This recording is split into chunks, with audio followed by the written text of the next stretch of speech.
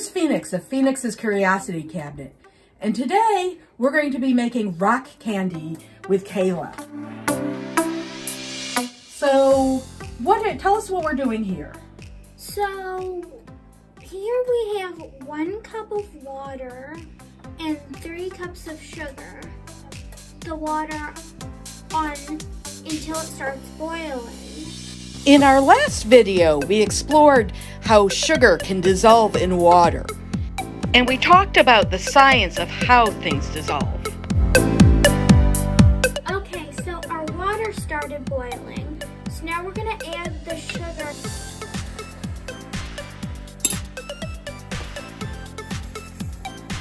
So what we're going to have here is what we talked about in our last video, a super saturated solution. Way more sugar dissolved than it normally would because we've heated it up. Okay, and now we have to let this cool, is that correct? Awesome.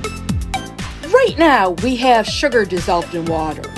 The process of crystallization happens when the water evaporates, leaving behind the sugar molecules, which grow and reform into crystals. While we're waiting for our sugar solution to cool, we're gonna prep our next step for our rock candy. So what are we gonna do next, Kayla? So I have this little toothpick and we're gonna dip it in the water like this, trying to get it as wet as we can so we can get as much sugar on it as possible. So now we have that, and we're gonna roll it in the sugar. And then we're gonna put it in the little glass bowl. Okay, so it looks like we have all our dishes prepped. What do we do next? So we're gonna pour the sugar syrup into our bowls. Awesome.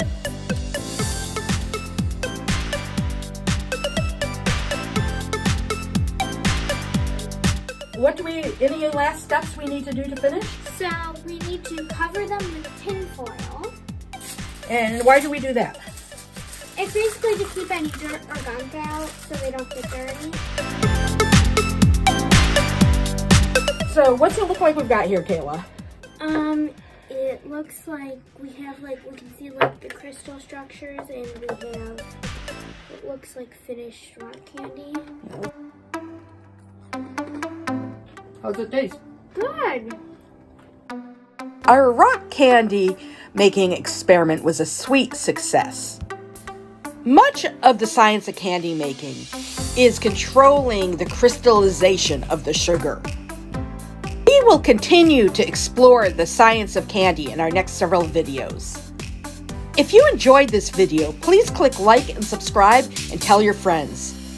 Thanks for watching, and I'll see you next time.